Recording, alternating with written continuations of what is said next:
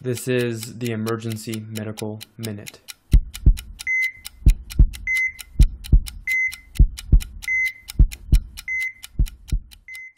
All right, so this will just be a quick medical minute, and it's kind of about speaking the same language as our consultants. So I had a 61-year-old stroke transfer outside facility. Like many of these patients, he came as a stroke alert. He was really quick on the launch pad. He went away, and then we never know what's going to happen, right? Will he come back? Will he not come back? Is he going to get interventional treatment?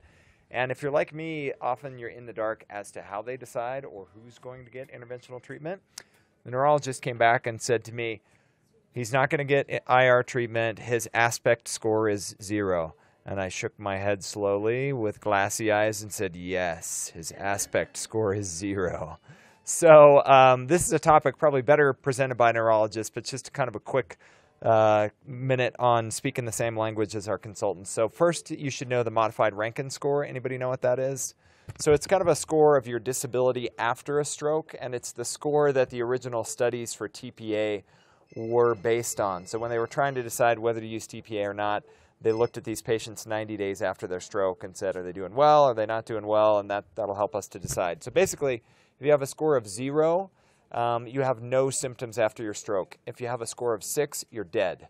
So it kind of goes in between. But 0 and 1 are considered favorable because 1, you might have some residual symptoms. Maybe you got a little slurred speech or your hand is a little weak, but you can do everything that you could do before your stroke.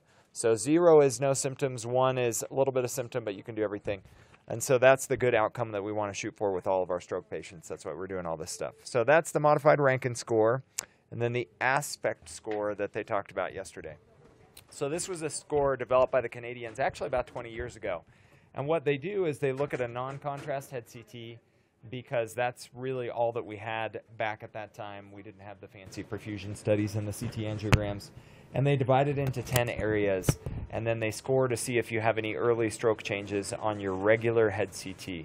So everybody starts with a perfect score of 10, and then they start to score those areas. If you have findings of either early swelling or loss of gray-white matter differentiation, where you can't tell the difference between the cortex and the subcortical structures, then you get a point knocked off for each of those areas. So they go through the 10, and then they score it. Anybody who misses 2 or less has a very favorable outcome. They're going to have that modified Rankin of 0 or 1, where they have no symptoms or 1 symptoms.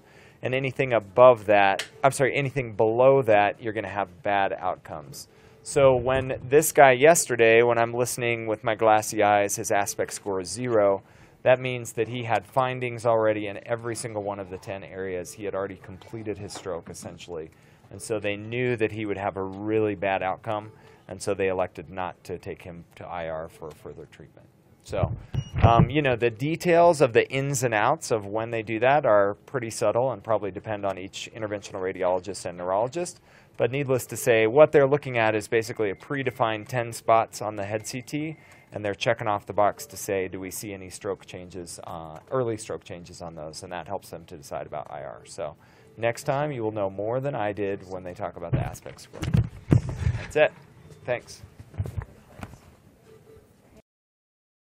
Emergency Medical Minute is and always will be about free medical education. Medicine's most prolific podcast is successful because of our supporters, donors, and of course, our listeners. Please like us on Facebook and follow us on Twitter. And if you support spreading free medical education, please donate at our website, emergencymedicalminute.com. As always, keep listening.